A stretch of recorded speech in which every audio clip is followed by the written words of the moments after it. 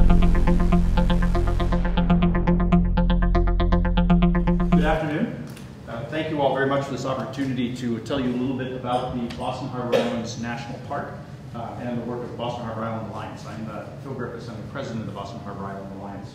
We are the non-profit partner of the National Park Organization. We do a number of things which I will explain as we get into it. I also wanted to thank a number of people in this room. There's lots of folks here that are really big supporters of the National Park and the Boston Harbor Island Alliance. You've been supporters of the organization for a long time. I want to thank many of you for your support.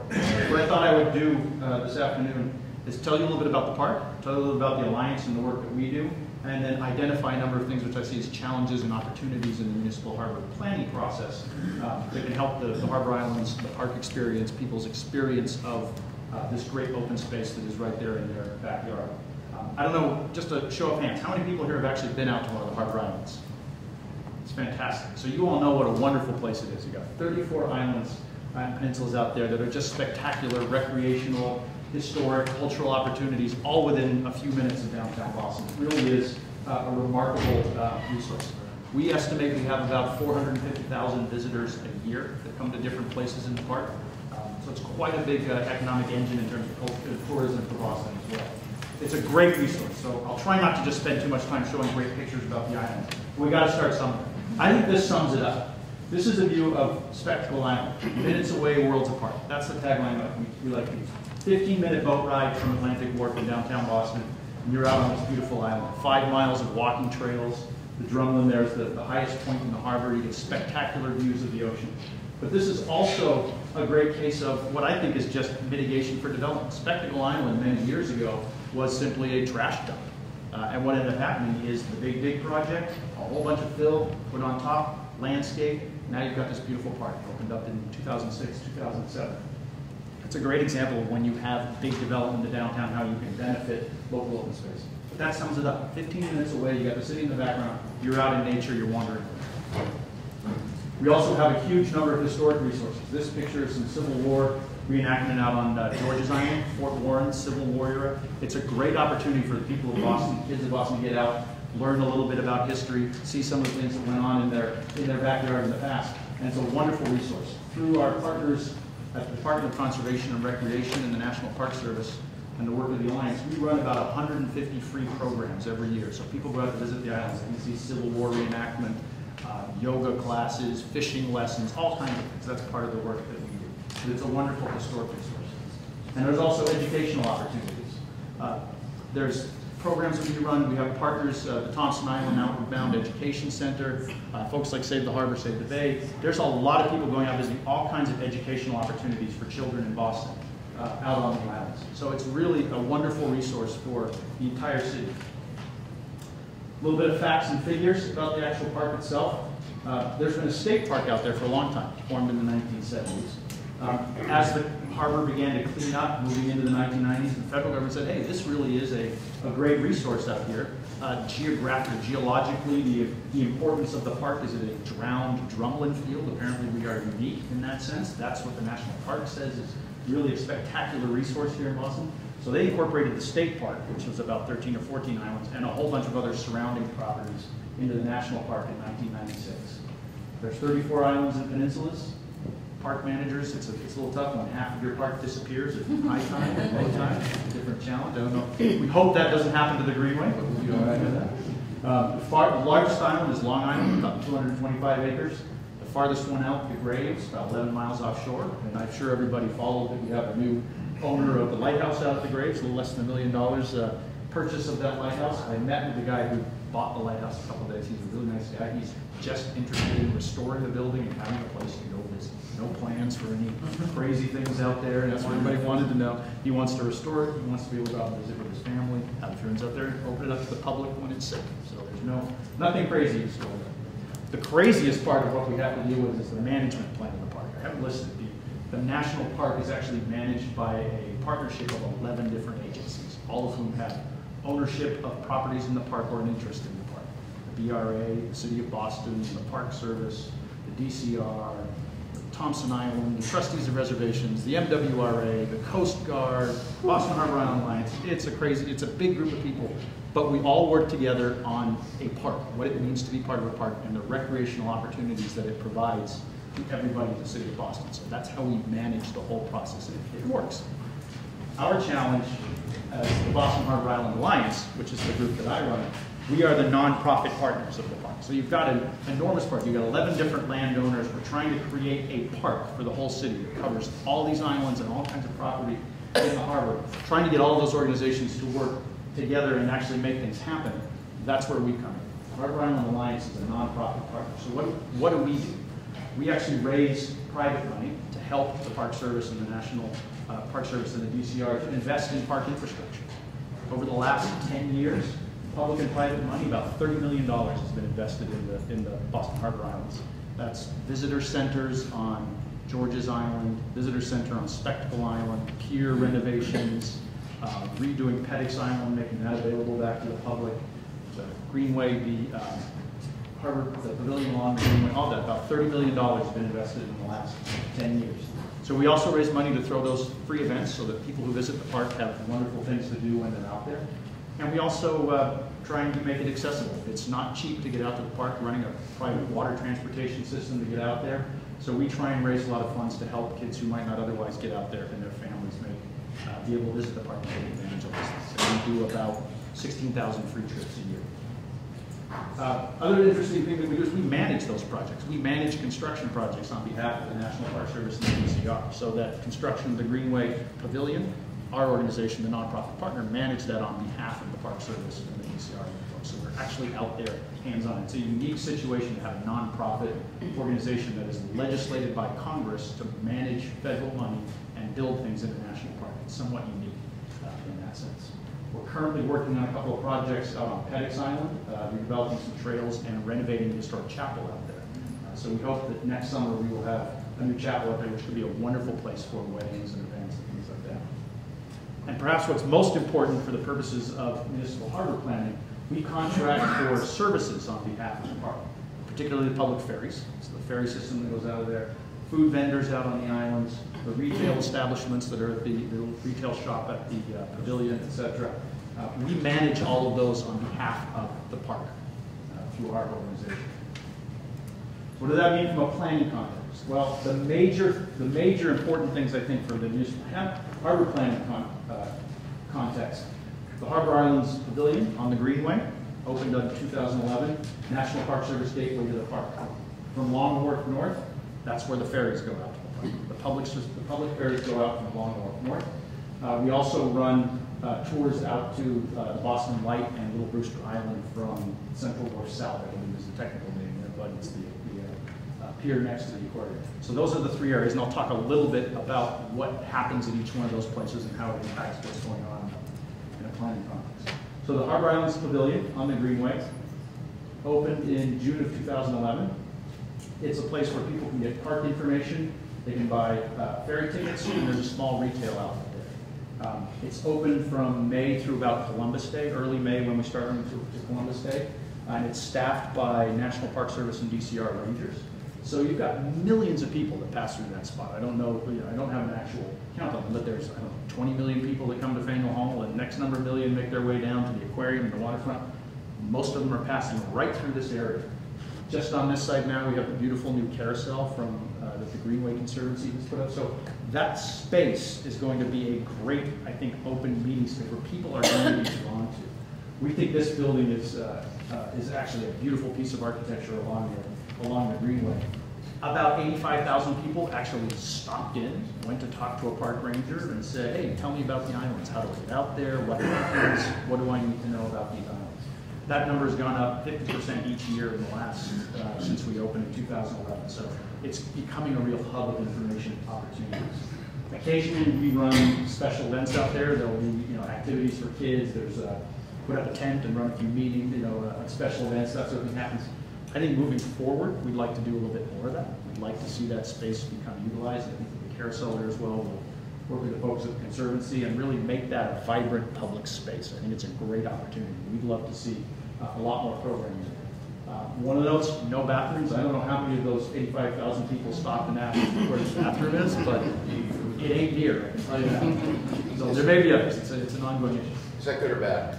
I think in some sense it's appropriate. There should be bathrooms nearby, I think. I'm not sure we're the right place to do it, but I think it's an issue for people visiting all the time to know where are bathrooms. And we ought to think about that as in a larger context of planning for the whole thing. I think it's important. We've got millions of people down there. Maybe you can get one of those restrooms that, yeah. The what? The one that's outside City Hall. Oh, that's right. Coin operated. Coin operating way. You know, we talked to the Conservancy folks. The space is planned in the larger context with all the folks at the Conservancy, and I think it's the appropriate question to ask. But not necessarily for you, though. And I don't think so. You don't want people just using your place for that kind of thing. And then the lifeblood of what we do, water transportation. We have 34 islands out in Harbor. Getting people out there is the key to what we do. Most of our water transportation comes out of Long Wharf. We serve Spectacle and George's Island from there, but we also operate boats from Quincy, Hingham, Hull, or they're part of our service, serving smaller islands in the southern part, and in Hingham Harbor, camping islands. There's a complete system of things that is going on here. But for the purposes of the planning exercise here, the bulk of what we do is water transportation out of Atlantic Wharf and north. So we run out of there ferries, regularly scheduled ferries to George's and Spectacle Islands, early May through Columbus Day. That's our season. We just finished our season. 2012 last year was our highest number ever. We went down a little bit this year because of some weather. We lost a lot of big weekends to weather, and both heat and rain actually affect our numbers. It's too hot in July. People want to stay inside in the air conditioning and all that. But we run through Atlantic Wharf north there about 125,000 passengers a year in that season. So there's 125,000 people passing through there to get out to the islands. Peak months of July and August, it's about 35,000 plus, somewhere between 35 and 34,000 and 40,000 during those peak months.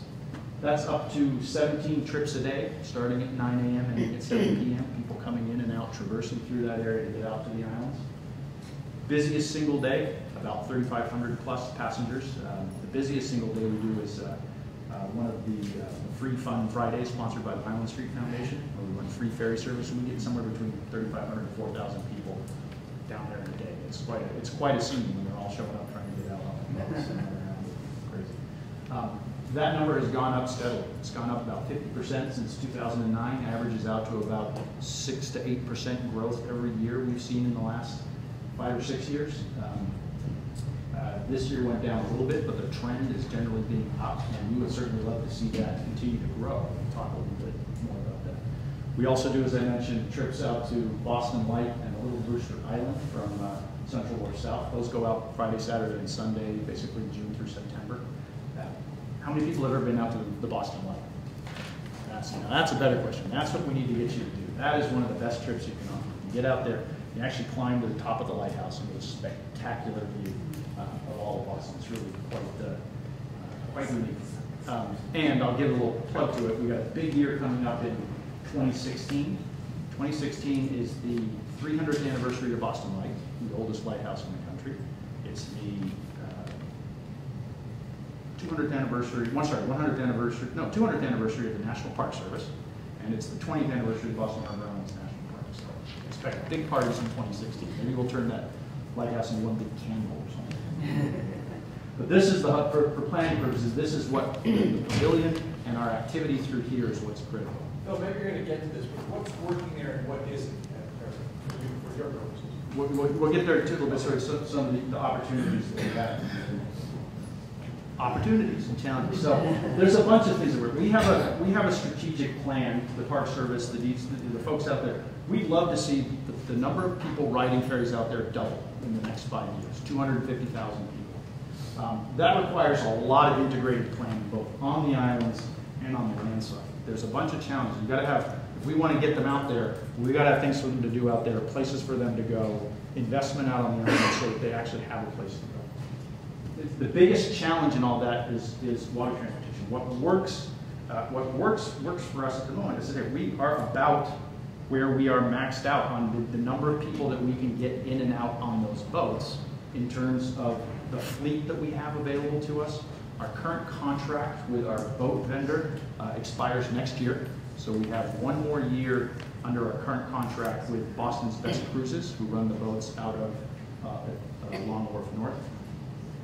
2015, we'll be putting out an RFP for a whole new boat service. That's the process we're going to start talking about an integrated planning, an integrated water transportation system. That's really what we need. We've got boats coming around from the T, you've got all the private vendors that are going out there. I think the opportunity to really integrate that water system, that water transportation system a little better is our biggest challenge.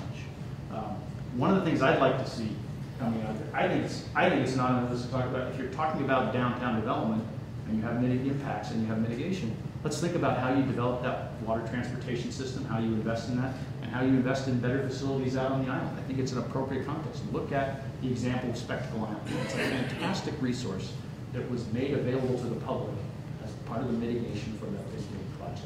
And that's a great story. And I think we ought to think a little bit more about downtown development, appropriate mitigation being investment in the islands and the water transportation system. This is an outdoor recreational resource for all those people downtown. It's an appropriate place for us to think about that.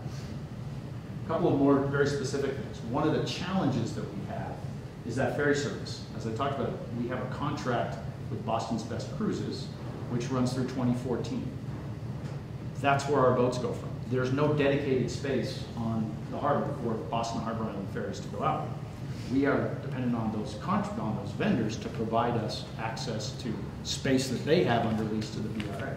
I'd love to see a situation where we end up as, this is where the ferries go for the Boston Harbor Islands.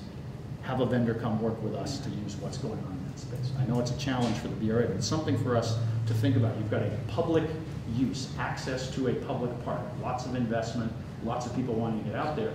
We are dependent upon the private, the moving around of people and the boats out there. It'd be great to have a dedicated space. I think that would help us planning for the future really quite a lot. I think there's another challenge. We've set that pavilion as sort of the gateway to the park. That's where we get millions of people coming by and ask us questions. There's no real connection from there down to where the ferries go. It exists, but you're walking through, you get that beautiful pavilion, you say, where's the ferry? And they look over there and there's the Long Wharf Hotel and there's some band. It's not clear how you get down to the ferries.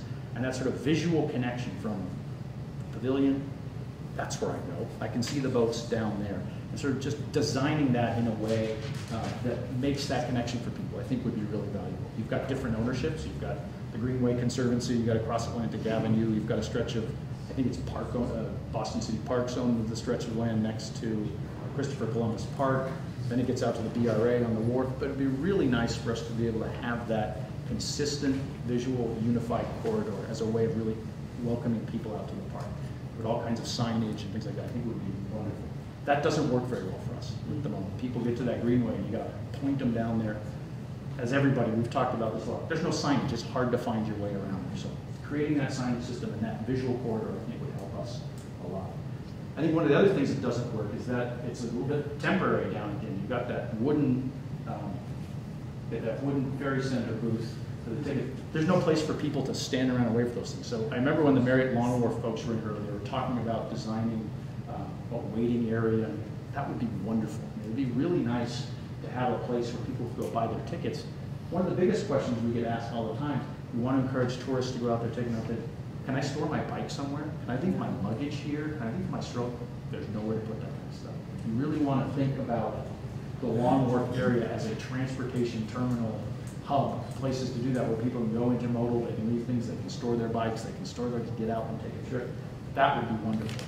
I think working with sort of the Long Wharf Marriott and their plans, which are very exciting, like, we talked about them the other day, I think it fits exactly what we're trying to do. To me, there's sort of three models going in the harbor. You got this model, you've got what's happening on the other side with Boston Harbor Cruises, and then you've got Rose Wharf as well, where they've got that area. I think this is the least effective of them all. People get out here on a hot day, it's scorching hot out there. There's no sunshades, there's no place to stand. You really can't. On a rainy day, they're getting soaked. It'd be nice to have an indoor place to do that. Sort of designing that area, and I think in the long term, dedicating that place so that people know this is where you go to get the Harbor Island ferries. I think that would be wonderful. I know there's lots of challenges. Some of the other challenges that we talked about, they're obvious ones. Group and bus drop-off areas, the same issues, the aquarium has lots of other. How do you get big groups of people down there? One of the other things that we think about as well, we're definitely committed to the core of our service coming out of here. It's the right location, that connection to the pavilion. We're very open and we'll be pursuing other opportunities and places to embark to get to the islands. Maybe it's best to come out of South Boston on weekends where there's more parking down there. The Charlestown Navy Yard, other places that we can get out there. Quincy, all those places. We'd love to see it expanding. All of those places. Lynn, Winthrop, any kind of place that you want to go and get access. We're encouraging and supporting them.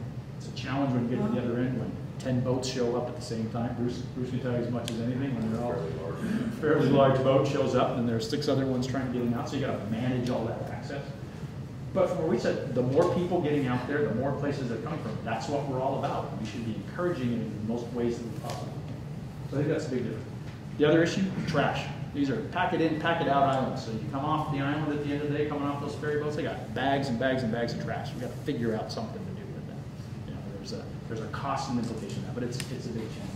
So some of the questions are clear and obvious ones, but from what I said, I think there's a couple of clear things. I think from the municipal part of the planning process, it would be great to recognize the connection between downtown Boston development and the opportunity to invest out in those islands as mitigation for certain things. This is your backyard. This is where people are going to go recreate. We've got hundreds of thousands of people coming through here trying to get out there. I think it's a great thing to think about how we incorporate that into the planning process and really push something out there. And I think if we think about subsidizing the water transportation system, it's expensive. It costs a lot of money. We've got to figure out how to make it more accessible to people to get out there. It costs a family of 4 $60 to get out to the harbor islands. We do a lot of fundraising to try and get people out there for free. Groups like Save the Harbor, Save the Bay are always getting people out there. It's a challenge. We want to make it accessible to as many people as we can, figuring out ways to do that. And if there's a way to subsidize it through mitigation, development mitigation, I think it's a great thing for this group to consider. And finally, signage. It's a pretty obvious thing. So, a couple things to think about. I hope that was informative. If you got any questions, I'm happy to answer any questions. But if you haven't been out to the islands again, come out there next summer and join us. And mark the calendar. June 26th, the best party of the year, Boston Harbor Island Alliance Gala on George's Island. The mayor of Harbor Towers will be there herself. She told me that already. It'll be a great time. So mark your calendars. We'll send it out through the email list. Bruce.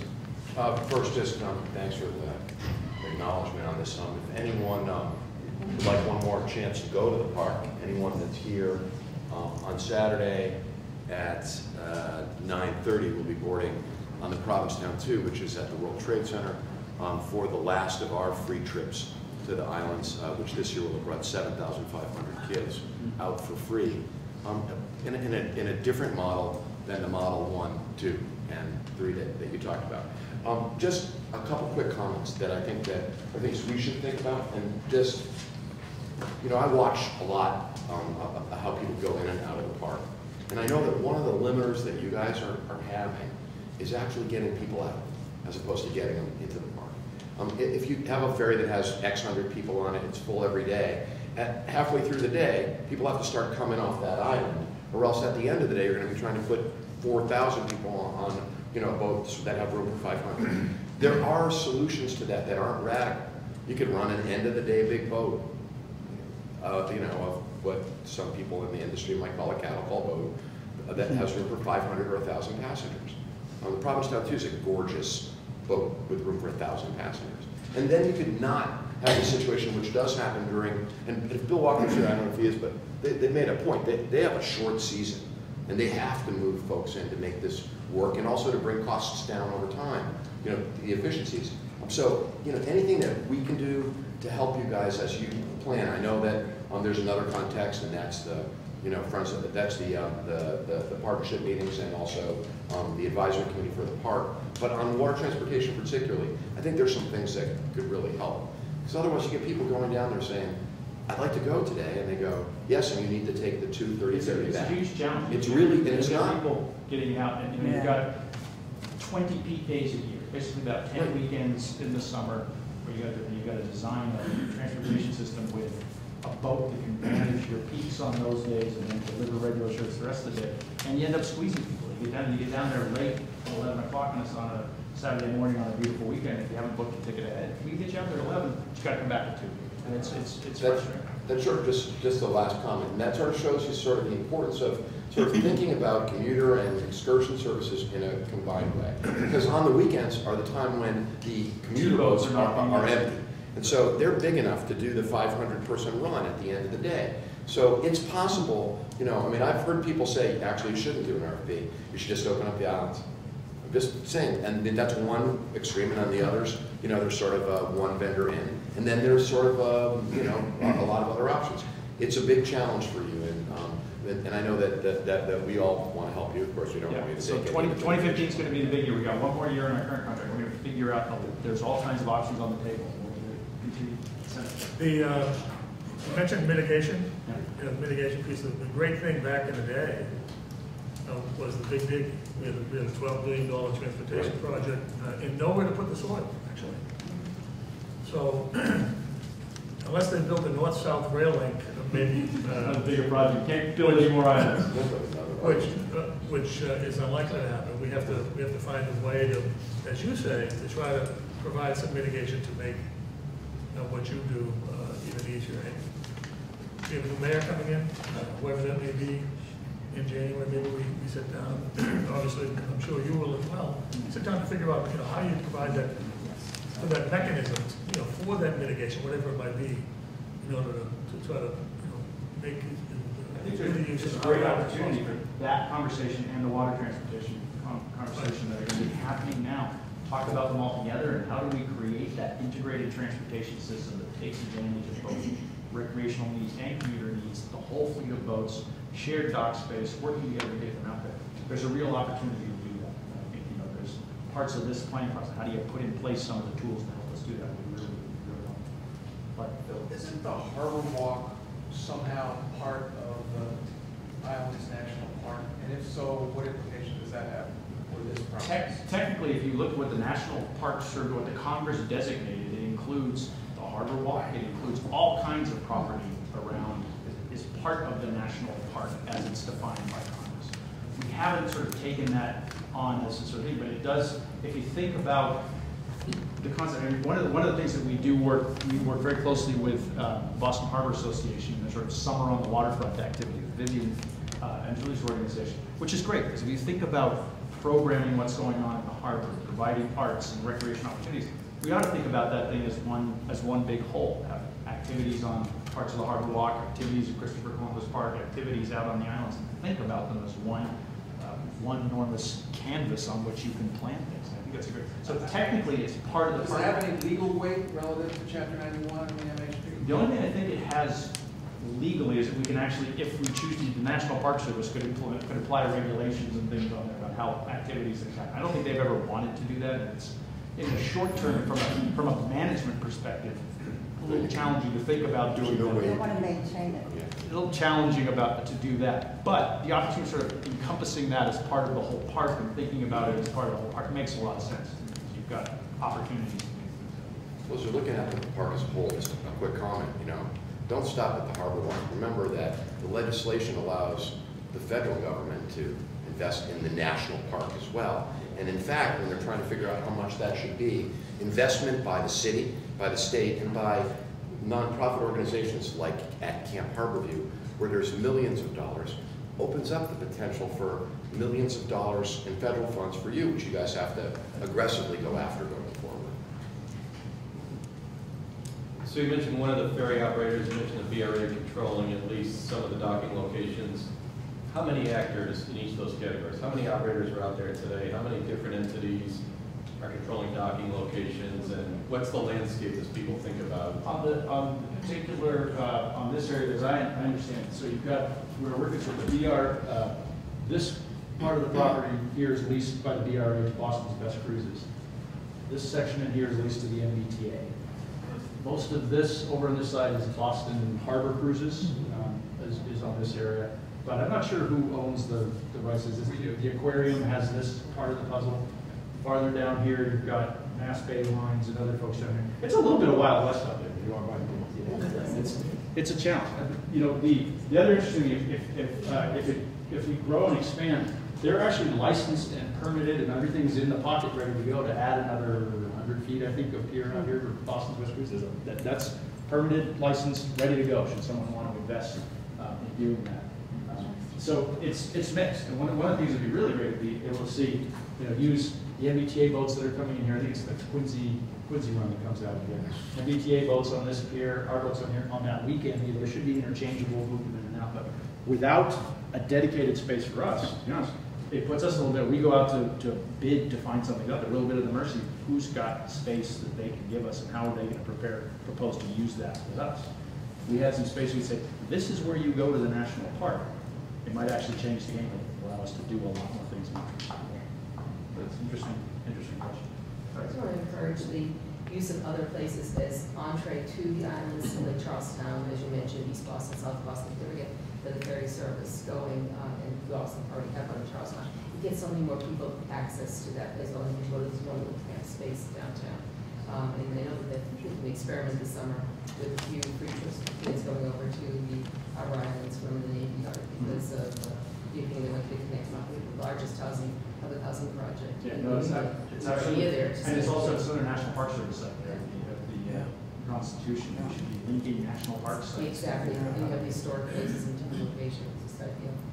Finally, who's your typical visitor? So we have about 450,000 visitors coming here. That includes people who go to Deer Island, the MWA walk around. It includes World's End down in England. The trustees that's a lot of people. We've done surveys. 2012 we did a survey, and about 70% of visitors to the park are from Massachusetts. Only about 30,000 that are 30% that are coming from outside. And we also found that about 60% of those people are repeat visitors. So people are going again and again and again. And anecdotally, our experience has been, you get someone out there, they fall in love with it, they're out there. The biggest thing is that hurdle to get them on the boat, get out there that first time. Once they're out there, they're hooked. And they'll go back again 1, 2, 3 times, whatever. But they're about 70% of those visitors come from Massachusetts. So it really is, well, it's a national park. It's serving a local and regional populace, which is great.